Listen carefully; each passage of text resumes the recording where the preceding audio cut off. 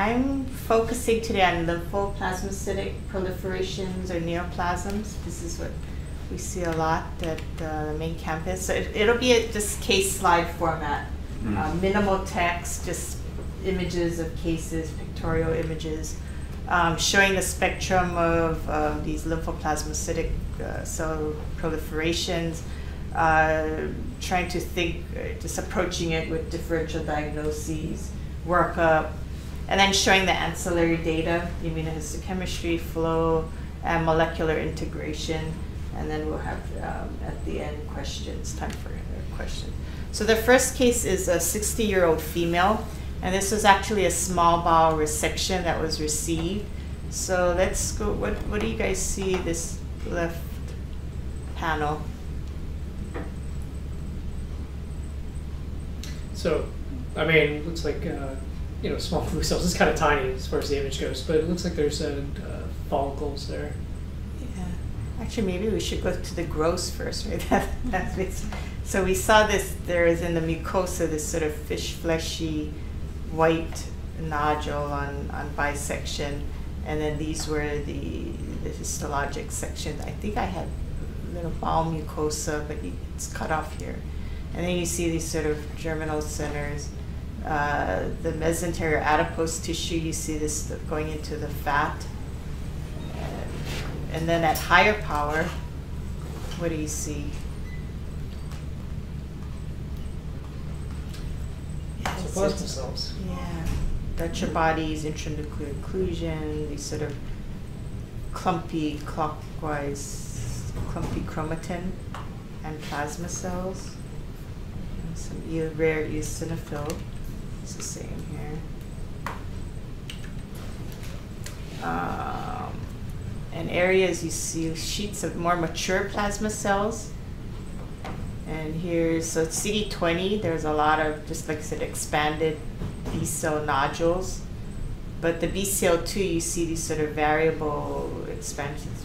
Most of these are negative, and then positive in the sort of interfollicular areas. 79A, sort of diffusely positive. And what do we see here? A lot of the striking kappa restriction. And the MIB1 in these reactive, there's high. So usually in reactive germinal centers, you see high polarized proliferation, but in the interfollicular, it's sort of low. So what are we thinking? Mild lymphoma. That's great. That's good. So extranodal, right? Mild lymphoma, marginal zone. This is sort of unusual for resection in the bowel, maybe cause obstruction.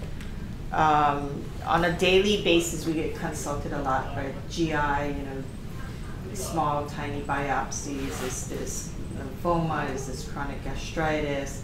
And usually it's associated with H. pylori. Occasionally, on rare occasion, it can transform. Recently, we saw a case where in the bone marrow, it was just very, very high grade. Almost looked like Burkitt, which is very unusual. Anything else you want to know? Talk about lymphomas, marginal zone lymphomas. Like I said, this is more, I didn't do it like the WHO tables and all that, but. Is it responsive to treatment, like all kind of lymphoma? Sorry? Responsive to treatment, is it? So usually, like if in the lung or it's resection, basically resect. In the stomach, they have to treat with antibiotics and then monitor, and then if it's still resistant, sometimes they go for radiotherapy, and then sometimes they give Rituxan, CD20 Rituxan. It's indolent, so they don't give like R-CHOP or chemotherapy unless it's like some weird thing that's systemically all over the place, or it transforms. So are there any specific cytogenetics or molecular that's associated with the ones that don't respond to antibiotics? Correct. So you have the 1118, the MALT1 fusion, and rarely 1418, There is also some like site-specific, the translocations in the salivary gland, thyroid mold is different from the stomach or lung.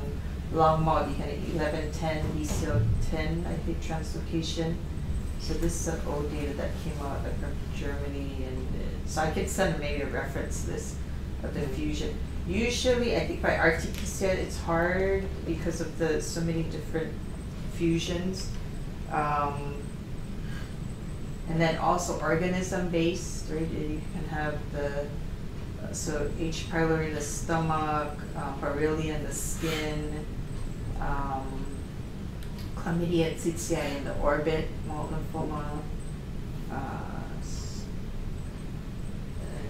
And then, yeah, if you have the fusions or translocations, those are like antibiotic resistant, and then they go for like radiotherapy or other types of therapy.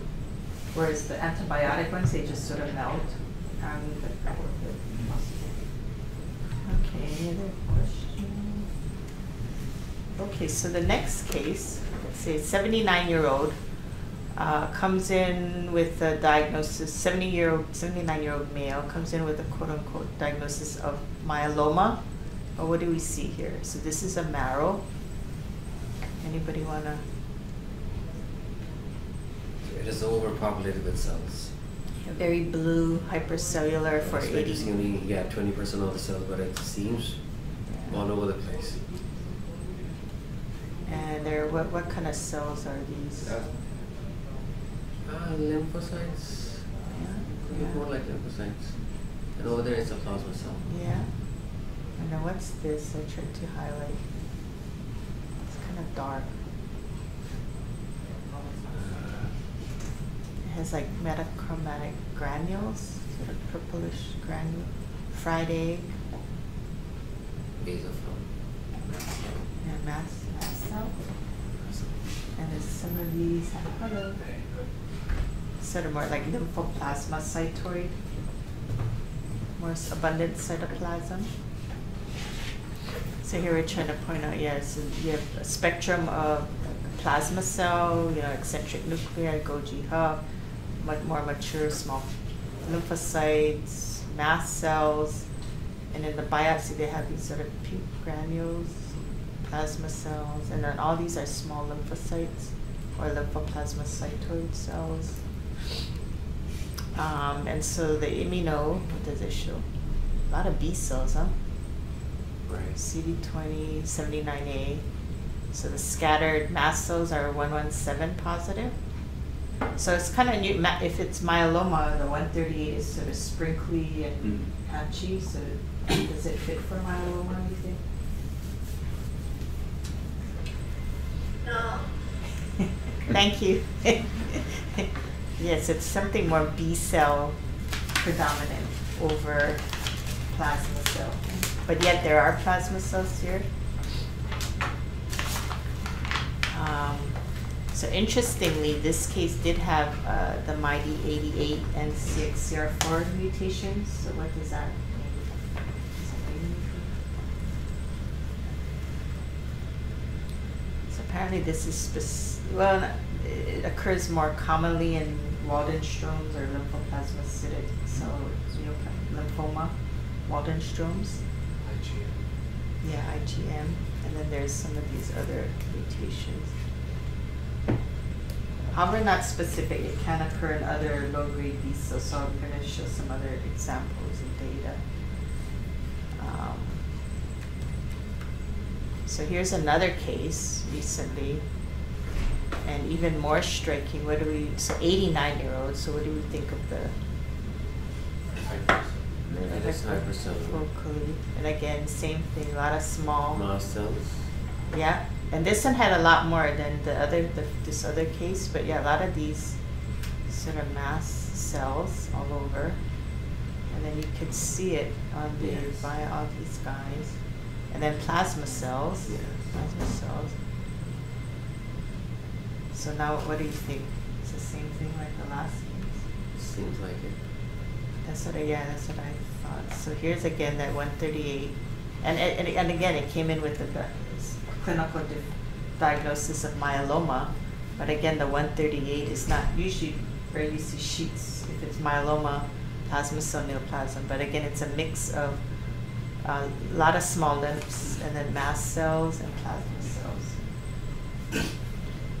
But then I got the immunos back, and what does this show you? So what do we have? So we have 5 column, 79 column, 93. Yes.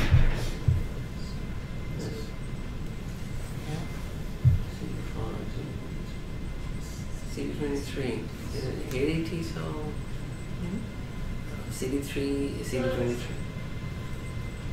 Yes, so it's marking more like a CLL, 523. So usually LPLs are 5 negative, 10 negative, like mild lymphoma, right? CD5 negative, CD10. But in this case, surprisingly, although the morphology suggests LPL, the immuno comes back suggesting more like CLL, SLO. I was surprised. I thought, oh, this is a nice case of LPL. And I put down, please, do my a question. Yes? Would a couple of them help here differentiated CLL water from LPL? I think by immuno LPLs and CLLs, the IHC is not as helpful like in myeloma, maybe by flow. I think in this case we only got the biopsy, we didn't have flow data. But yeah, light chain restrictions can sometimes help.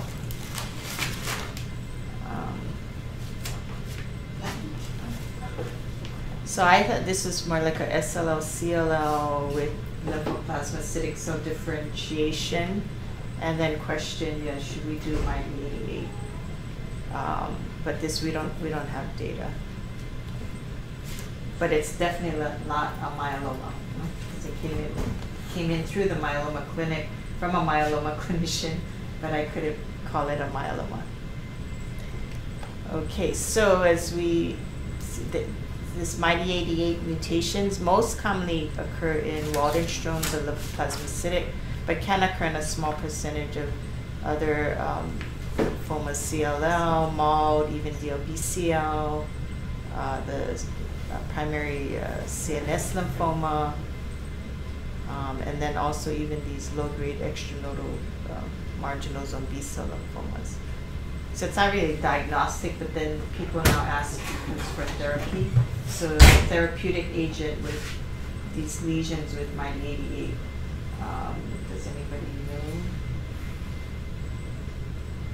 Ibrutinib apparently is very effective in these lesions with MyD88. So it's more like in refractory settings, or that they want to use this, or even maybe a diagnosis.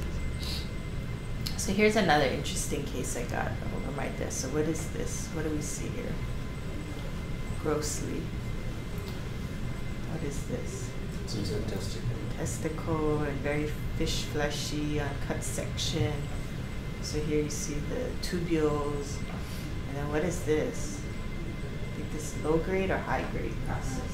It looks like high grade. Yeah, high grade lymphoma. So large B-cell lymphoma in the testis. I think it was all post-germinal center. But here's another another lymphoma with the MyD88, just as an example. So primary testicular lymphoma has MyD88 mutations and tend to have the MUM1 expression or activated B-cell phenotype. Do you do these mutations at all? Do you have a basket of mutations that you check for whenever the lymphoma case comes in? So I think right now, yeah, we send out to foundation medicine. I think right then they're talking about bringing it in house, but they've been talking for a while. So there's once that gets set up, then there's going to be a streamline or workflow to do it. And I think it's of interest at diagnoses, relapse refractory type cases, just to compare, if they don't respond to conventional therapy, then they'll consider these other more targeted therapeutics, or if they want to put them in trials, so like places like some Kettering where they have all these DLBCL trials with all these mutations. So those types of places or NCI, you know, they do mutations in every single case that comes through because it's more clinical trial driven. So next case, this is a blood smear, 58-year-old females. What do we see here? Rolex one. Yeah. Okay, what else? What are these guys? Yeah. Plasma cells, small lymphoplasma cell.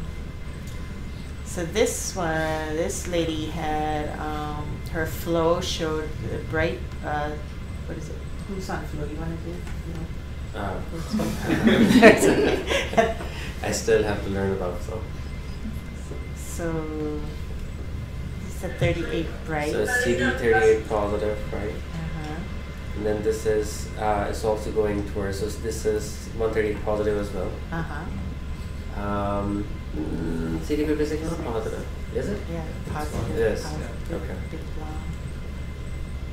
Then CD20 is not positive. Yeah. So it's CD38, 138, 56. So it's a plasma cell. Leukemia, yeah, in the blood, or leukemic phase, right? So then they did a marrow, and her marrow was packed. Very hypercellular, like just packed. Mostly mature forms, yeah? Yes.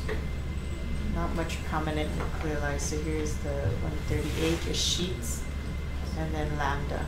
And then usually the joke at our place is there's eosinophilia with plasma cells, so we always have to show Dr. Barlow their eosinophil. So she responded quite well to therapy. This is her follow-up biopsy that was negative. And this is her genetic. So since Dr. Barlogi joined us last year, every Friday we go through this exercise. We have our myeloma tumor board. We go through 10 or 20 cases, fascinating stuff. And they do gene expression profiling. So this is a high risk finding. And then they have virtual karyotypes showing all these various abnormalities. This is sent out to Foundation Medicine, so it's non-enriched, but this person has an IgH cyclin D1 rearrangement, so that shows association with mature plasma cell phenotype. Also NRAS, and then all these other findings, they said they don't know the significance. We've been seeing a lot of the sort of TET2, so this sort of chip, this clonal hematopoiesis of indeterminate potential or arch in these older people, and then also confirmed, the 1114 confirmed by karyotype and disappeared after treatment, and then FISH also, they do FISH, which is also done at Quest, but then they're planning on bringing it in-house with Dr. Neifeld's lab. So this is a plasma cell leukemia. Here's another case, guy with prostate and colon cancer, but had a marrow. And what do we see here? Actually, yeah, the blood. How old? Middle age, Okay. 50s or so. Sorry, I didn't put. But his blood showed these. So what is this? What are these cells here in the blood? What do you think? Erythroblasts? Huh? Erythroblasts. That's one thing. Yeah, very basophilic cytoplasm, prominent nucleoli. There's a neutrophil. And then here's the marrow. Again, same. Here's the marrow section. But then, what do you guys think? Still erythroblast? Erythroblastic leukemia? Huh? Plasmablast? Yeah, it's a very aggressive plasma cell, neoplasm, high mid, funny multinucleated cells. So some of these, they can mimic osteoclasts. There's some plasma cells can look really strange. they can even mimic lobular breast, lobular carcinoma, sarcoma, melanoma. But this one had sort of the plasmablastic morphology, very prominent nucleoli, and kappa restricted. Here again, kappa. His genetics, he had a deletion of P53, so the 17P, additional 9, 11, 15 abnormalities, and then one Q21 abnormality. This is bad. And then his genetics, he had NRAS, P53 loss, normal karyotype, but by gene expression, high risk. And as we showed by fish, these abnormalities. And then again, these other findings of unknown significance. And he responded well to therapy. Had a multiple, they have like a ton of agents. And then he had this inguinal mass relapse. So what does this show? Again. It's high grade. Mm-hmm. I said it looks high grade. Yeah. Very high grade, 138 kappa, very high MIB, and very high MIC. Usually in myeloma, you don't have this. Usually it's like 5 to 10% MIB, so very aggressive biology, but not relapsed. He had like colon and prostate, so they were sort of happy about that. And then also lesions in the vertebra, so also kappa, crushed. And then left transverse, so 130 kappa. But this has showing more different, more mature, so each lesional site is different. So they talk, that's why they like to actively biopsy. So when they do these genetic studies and they say high risk, is it meaning high risk for relapse in those patients? Or what does that mean clinically when they say high risk? High risk, they have, so this is done, by my PRS gene expression profile, 70 gene profile, and then they have these scores that they then determine the survival. So they've, this is Dr. Barlow's database. And so this is 5 years survival? Yeah, so just, I think that the gene expression score then determining clinical survival, basically. He uses that. It's more common in Europe, apparently, more than in the States. Okay. So this is what they use. So treated with multi-agent therapy. I don't know if daratumumab, the monoclonal CD38 antibody was used, but patient is doing okay so far. Here's another person. Again, sorry, I don't have the age, but again, showing this biopsy, very abnormal plasma cells, multinucleated. Again, 138 kappa. Eosinophils responded fine. This is a follow-up biopsy. And this one, the genetics karyotype had MIC abnormality and sort of four-way translocation, 8, 6, 11. It's a very complex genetics. So just showing examples of these cases of myeloma with positive genetics that we wanted some. This interesting had like a BRAF, this BRAF V600. This is the same one that's seen in hairy cell leukemia. I don't think they use this anti-BRAF antibody, but we've been seeing some of that. And then again, the four-way translocation involving MIC. And this one failed, so there's no data here. And then fish showing same. So this is just an example patient. So myeloma tends to be more bony, not so much lymph node, because the other differential, if you didn't know that it's just plasmablastic lymphoma. But these are all little bony lesions, and this is after daratumumab, so amazing responses. sort of like these, the lung and melanoma stories with monoclonal antibody, packed marrow, but they respond very nicely. Here's another lady, not much, not good, had this really impressive neural bony lesion, and then here's the cytology. So very anaplastic plasma cells. This is in her CSF. Just by looking at it, we can't tell that this is a plasma cell. But with her history, and then there were others, but then I think flow or IHC on the cell block was positive.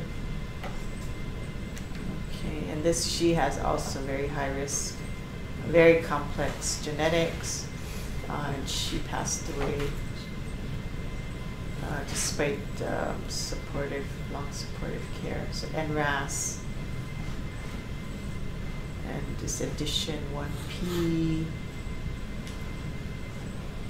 a 414, that's also not good.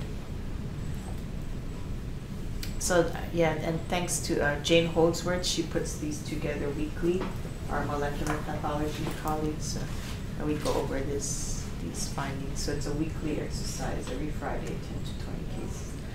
And then, like I said, some of these plasma cells can mimic, what is this? It's like osteoclast, giant cell, megakaryocyte, but on biopsy you can see they're 138 and lambda.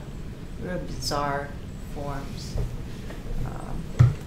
And another example, they can have, what are these, intranuclear or cytoplasmic? Cytoplasmic vacuoles. Yeah, what do you call it? Morals, Mott cell, Russell body. If they're extrinsic, I guess it's Russell bodies. So other things to think about while you get these cases. What are their, aggressive neoplasms with lymphoplasmacytic differential? So as I said, this is a case example of plasmablastic lymphoma. So compared to that other case, these usually tend to have more lymph node involvement. They can have bony involvement. The typical, they're HIV, EBER positive, very high MIB.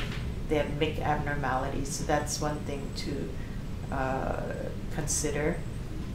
Here's another case with, this is like a 40-year-old guy, just a lumpy thing on his neck.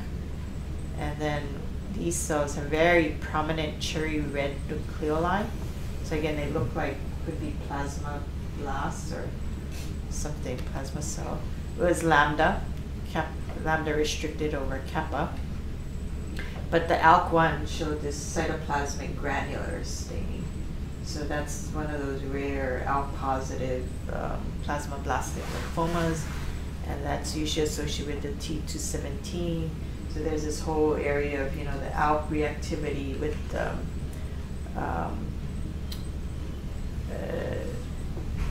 either anaplastic or pleomorphic cell morphology.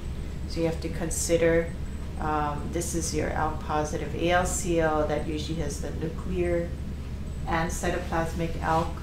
DLBCL can have anaplastic features.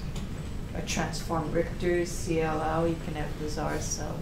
Or HHV8 plasmablastic lymphoma, that usually has a punctate HHV8 reactivity. So here's ALK with nuclear cytoplasmic and amphiphilic cytoplasm, so different from the granular cytoplasmic reactivity. And these usually have the T25 versus T217. Here's an HHV8, like a solid variant plasmablastic lymphoma. So this is LANA, right? HHV8 with the nuclear, nucleolar punctate nuclear reactivity. And then a Burkitt lymphoma, also with high MIB. But like plasmablastic lymphomas also can have very high MIB, so very aggressive. And here's one, again, in the mesentery, starry sky, sort of small non-cleaved cell morphology. This case was 10 positive, BCL6 positive, MIC greater than 40, P53 positive, high, mid, and BCL2 greater than 70%. So what phenotype is this? ABC, GC? GC? Diffuse large. Diffuse large cell B cell, yeah, with GC. So that trumps for the hot hands algorithm. But then by genetics, it had triple hit. So abnormalities in BCL2, BCL6, and c-MYC.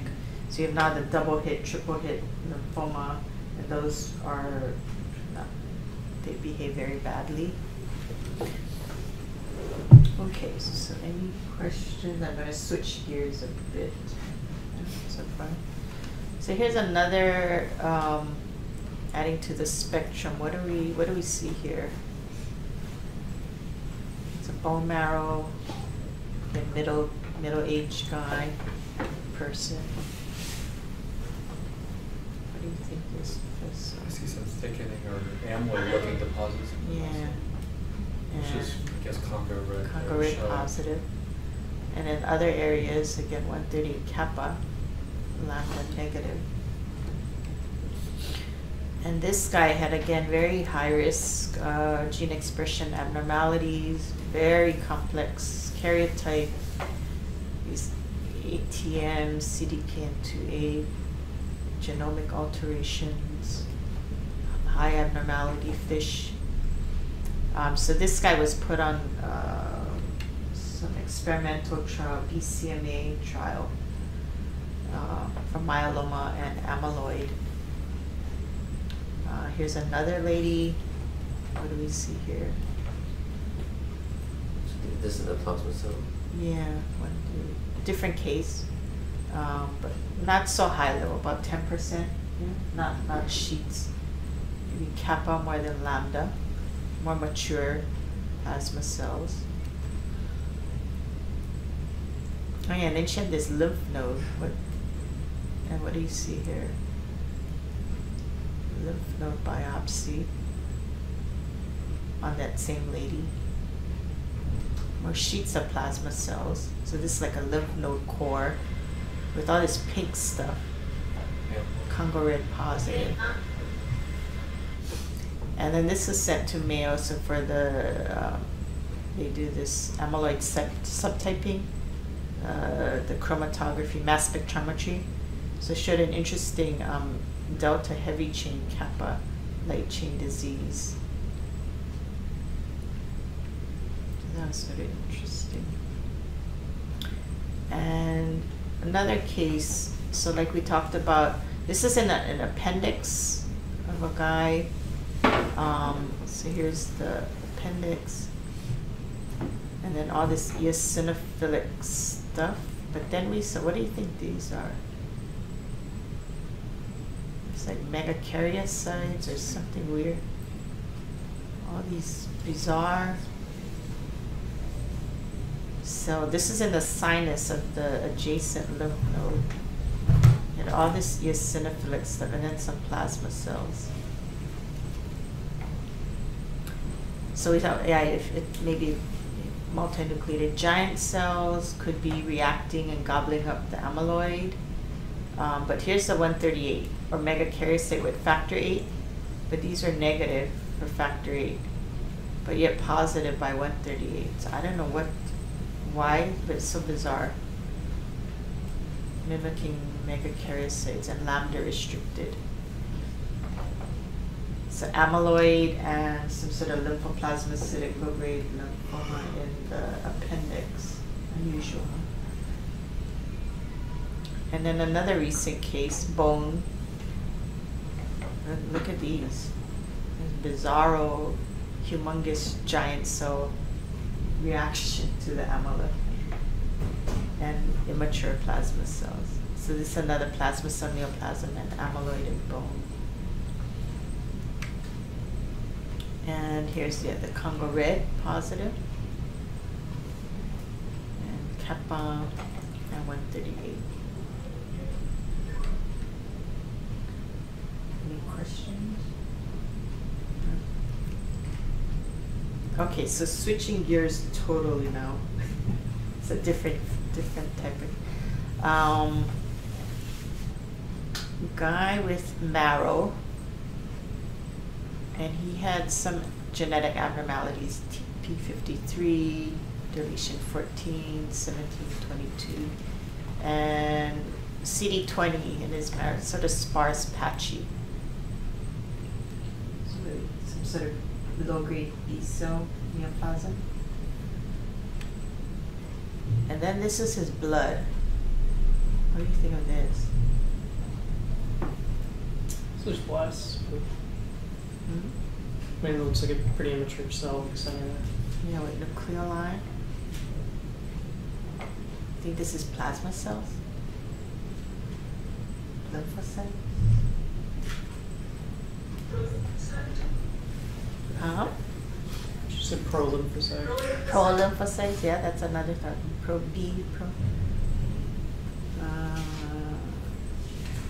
I mean, yes, could some of them have projections, maybe? I think hairy cell.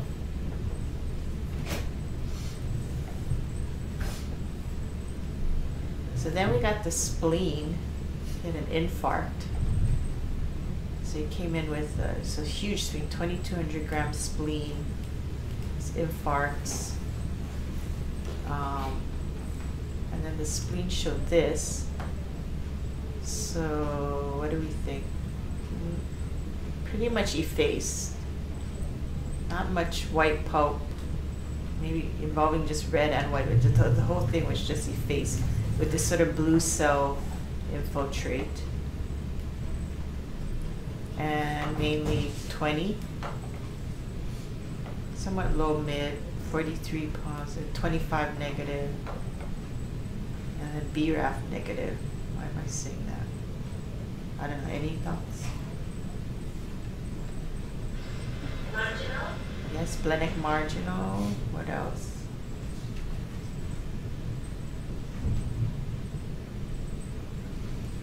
Some sort of low-grade B cell. So, yeah, this turned out to be a hairy cell variant. So these are usually, yeah, BRAF negative, that's typical, and with P53 abnormalities, so there's I can give a reference for that. And then the nucleoli, prominent nucleoli in the blood, that's very typical apparently. And many had these sort of projections, but they look, yeah, kind of, you wonder if, yeah, splenic, marginal, villus lymphocytes. So there is this table yet of these low-grade B-cell lymphomas in the spleen.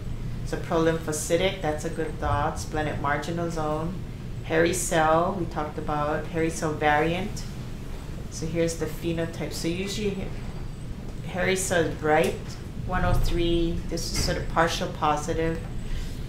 And then I don't know, this diffuse splenic red pulp lymphoma, that's also another one to consider. But the P53 genetic abnormalities, the nucleoli, we thought would it best fit with hairy cell variant. But these are all thoughts to consider. Okay. What do we have? Okay, and then last few cases. This just came through my desk the last week or so.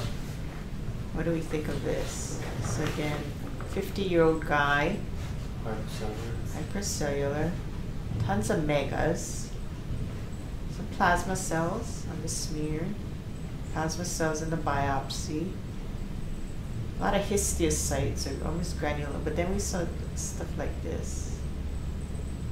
He does have a significant history, but I'm not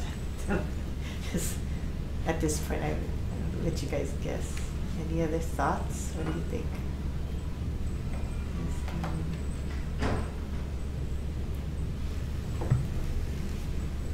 Could these again be mature plasma cells?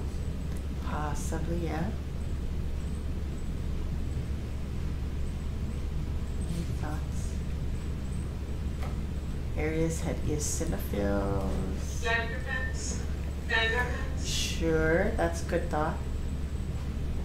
I don't know, Langerhans, unusual to have these big, usually Langerhans, what do they have? Huh? They have the more. Huh? Laura, say that again. Sorry, Hodgkin? Aha. Excellent. So here's the 30. Here is the 15, very weak, could be histiocytes. Here's the PAX5, weak, but then strong, adjacent, and here's the Eber. So nice, yeah, case of Hodgkin's in the marrow, but he had apparently all this other lymph nodes and around the periportal area with Hodgkin. Histology, I guess the other thing of histology is that you saw a lot of eosinophils Yeah. on the one side. That's something you see in Hodgkin. Hodgkin's. Yeah, so usually you see in the marrow, it's architectural abnormalities, fibrosis, a lot of like granulomas or histiocytes, the eels, the plasma cells, but then these sort of scattered single atypical like Reed-Sternberg-like variants. So that's one thing to consider. But yeah, if you just got this cold, it would be. I guess the other thought is a B-cell lymphoma, like that T-cell histiocyte rich. But the 20 was negative. PAX usually much more strong, and then the Eber maybe could have been negative. But this person had again extensive disease, so this was like a staging marrow. And then the plasma cells are polyclonal, not clonal. And this, yeah, is another case just within the last week. Sort of similar, some bone marrow, architecture effacement, a lot of histiocytes, some even like multinucleated giant cells, eosinophilia, all these small lymphs. But then you have these sort of atypical. So again, is this another case of Hodgkin? Is this some weird B-cell thing, lymphoma? So this case was CD20 positive, CD20 again positive, tons of small T cells, and then retic was sort of positive. So this was a lady, derm brought by skin. So she had all this eczematous stuff. So the skin showed the same sort of lymphocyte or histiocytic rich T cell lymphoma, and they did gene rearrangement, was positive for IgH heavy chain gene rearrangement. So this one is in contrast to Hodgkin, T cell rich B cell in the marrow. So just another thing to think about when it comes across. So in summary, I just went over the spectrum of lymphoplasmacytic cell neoplasms, differential diagnoses to think about and consider, and then some cases of molecular integration. So a couple of questions, some boards and RISE are coming. How do we detect mast cells? Is it tryptase? Yeah, what else? 117. Good. I guess H&E. Yeah, yeah. So apparently, yeah, all of these, Giemsa as well. toluidine blue Giemsa, yeah. So all of these you can detect mast cells. How do we subtype amyloid? Is it Mass spec. Mass spec. Yeah, I think so. Mass spec. And then MYD88 mutations are most commonly found in. Yeah, good. But they can be found at lower levels in these other things, right? We talked about. So good. What else? Viruses in plasmablastic lymphoma. Just green. Perfect. Okay, great. Yep. Good. And pathways involved in plasmablastic lymphoma. Good. Yeah, versus the stat. So there, I can give a reference for this. So there is the stat in this ALK positive plasmablastic versus MYC in the EBV positive plasmablastic lymphoma. And what marker does not define GC versus non-GC or ABC phenotype? BCL2. Okay. Then Mick. Mick, and I get, yeah, BCL2 also correct, good. All right, and then what gene does not define double hit or triple hit high-grade lymphoma?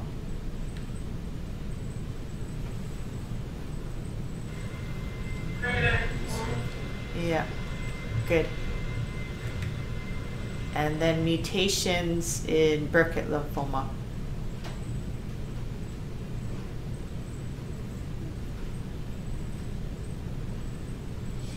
This is in that blood WHO update. I think there's these guys. This one.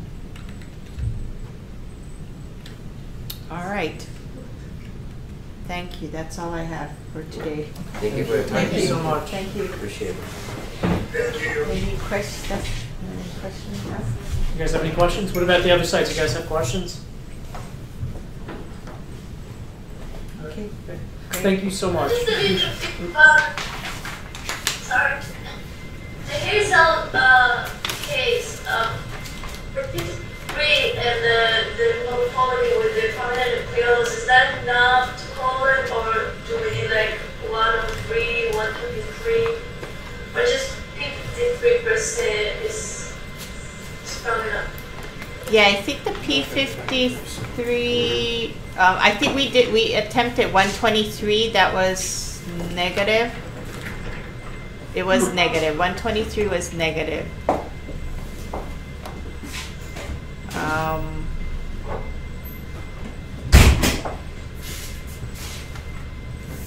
So I think that's enough. But like I said, yeah, I think that's okay. This paper by Elias Campbell, and I'll spread this reference around. This was helpful.